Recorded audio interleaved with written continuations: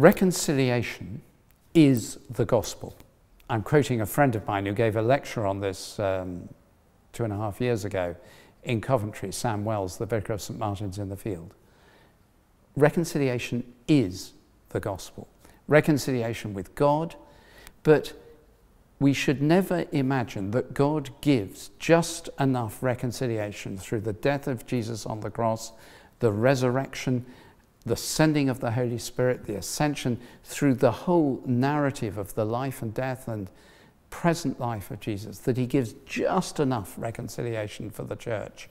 He gives reconciliation in bucket loads, in ship loads, in ocean loads, far more than we need.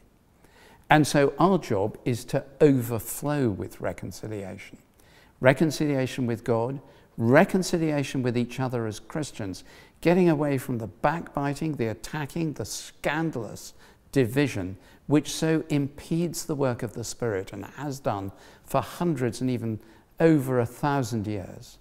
But also reconciliation so wherever we see what God intends, which is his people, the people whom he has created, every human being on earth, learning to relate well to each other, to disagree, but not destructively,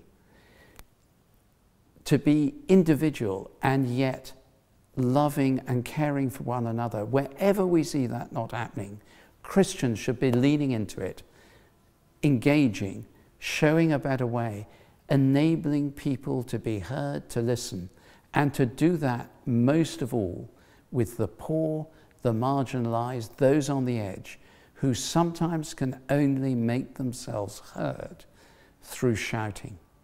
We need to be the ones who take those voices and enable people to come together, to tackle violent conflict and non-violent conflict, family conflict and church conflict. We are to be the people for whom reconciliation is the gospel.